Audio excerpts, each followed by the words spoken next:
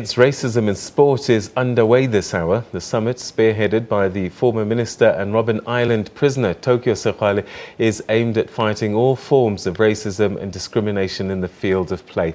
The meeting opened with a speech from former President Thabo Mbeki, former President Kgalema Montlanthe, and other high-profile sporting leaders and UN officials as well were also attending. President Zuma will give a keynote address tomorrow. Let's cross now for the latest to find out what's been happening today. Our contributing editor, Robben Island, is there. Vuyo?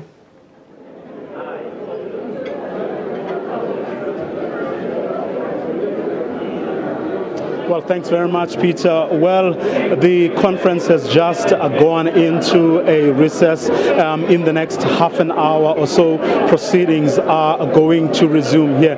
But former President Thabo Mbeki did, of course, make the opening remarks to this conference. He did share some of the things that he has seen, some of the things that he has heard, which he said are further proof that racism is very rife in the world, but of course underscoring the very importance of this conference, that all of us, civil society in particular, have to really rally behind this effort because it's a very important one. He took us back.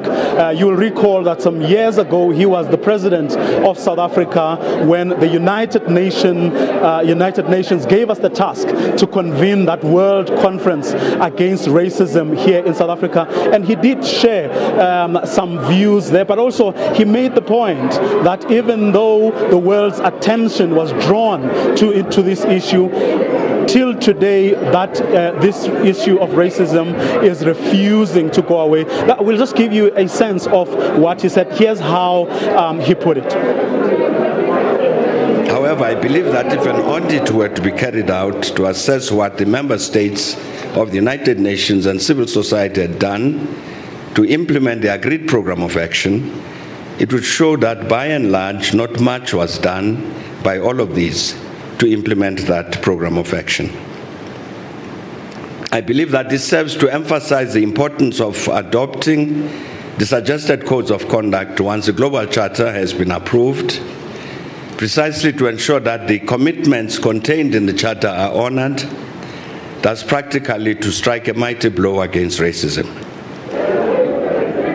So even though there was a genuine effort by the entire world to deal with the problem of racism in the world, not much has been achieved, as former President Thabo Mbeki said there. In other words, underscoring the importance of this particular summit having to deliver on whatever it is that it will be putting in front of the world. In other words, this shouldn't be another talk shop. It's back to you, Peter. Thanks to our contributing editor, Robben Island, who's in Johannesburg covering that summit. There'll be more on that as it continues into a second day tomorrow. Well, looking at another top story now, opposition parties in Parliament have had mixed reactions following the collapse of the multi-party agreement reached with Deputy President Cyril Ramaphosa on Tuesday. Ramaphosa wrote to parties today, informing them that the deal has now become unworkable. He cited the Democratic Alliance's motion to censure President Jacob Zuma in the National Assembly as the reason. The deal, agreed to on Tuesday, sought a political solution to ongoing issues of members' decorum in the National Assembly. But it seems it was short-lived. In a letter to party leaders, Deputy President Ramaphosa says, to successfully restore the dignity